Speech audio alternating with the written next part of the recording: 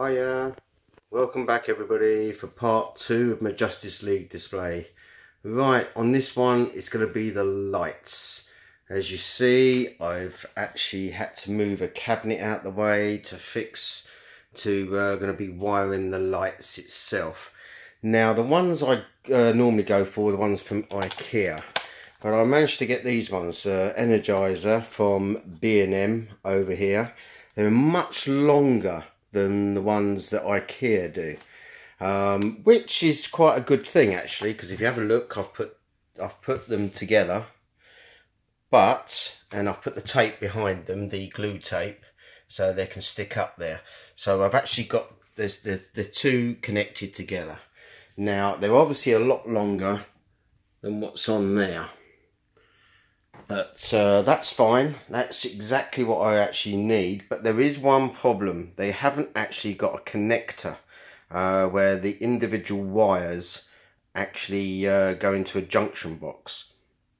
So I had a lot of thought about it, and they give you a lot of these connecting wires, and what I'm going to have to do is feed it through at the top and bottom, and then run the line across the thing, across the bottom. Now if you have a look, I've actually put that sealant, has grabbed it very well, and I'm going to have these wires come across this way. It's the only way I can do it and fix this one on with the lights, so it all runs in one continuous thing. So it would be done with remote control like the rest of the lights, and that's how I want it set up. But the only way I'm going to do it is run it through the actual side of the panels down here and across here. So anyway, that's just showing you how the sealant works, and it's sealed it right over so no dust can get in.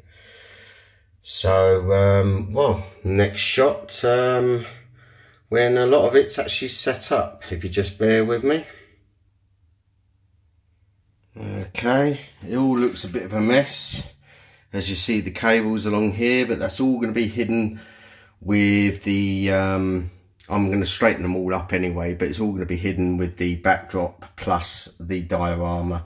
As you see, this is a bit tacky, which I've got to work on a bit more, but the lights are all in. Now if I close this up, just to give you an experiment with the one remote control, and it all lights up. That's going to be the lighting for the Justice League display. And now the next thing I actually need will be the backdrop being made up. So I'm just going to do the sizes for that and then give it to Dean Gladwell so he can do that for me. I've already given him the picture that I want. So there, remote control, and it all works. That's because I've got the lead running through the back, down to the back main supply, onto my remote control systems, which I have shown you in another video how that's actually done. So there it goes, all on, and that will light it up beautifully. All I want to do now is taper down the wires a bit better, so it gives it more smarter look, but you're getting the rough idea. Okay then, thanks very much, cheers. See you in the next part 3 for the backdrop. Cheers.